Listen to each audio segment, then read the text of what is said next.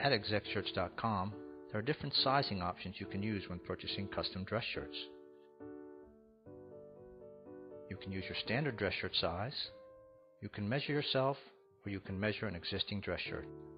To get started, from any page on our website, go to the header at the top and click on How to Measure.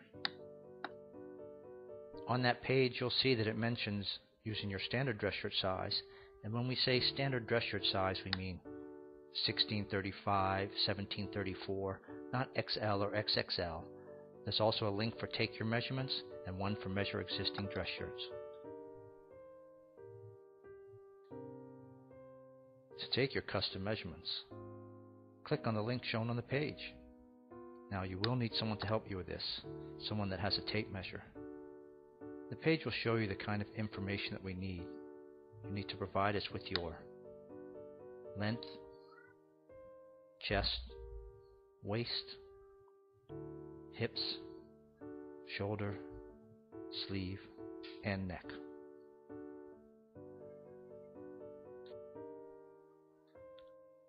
You can measure an existing dress shirt in only 5 minutes.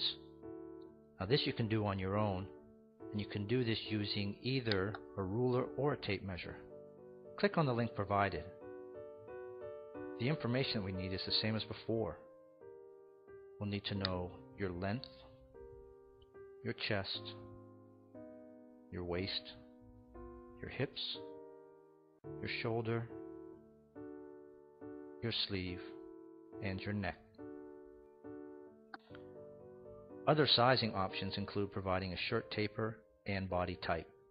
For information on that, from any page on our site, go to the header at the top and click on the Shirt Sizing Info link. Expand out that window, and down the page you'll see it talks about taper. Now the taper on a dress shirt is how much smaller the waist is than the chest, and it shows several different tapering options there. There's also a section on body types, and it shows different options you have in regards to your body type. Now you can provide us with a taper and a body type, or you can leave it blank. It is really up to you.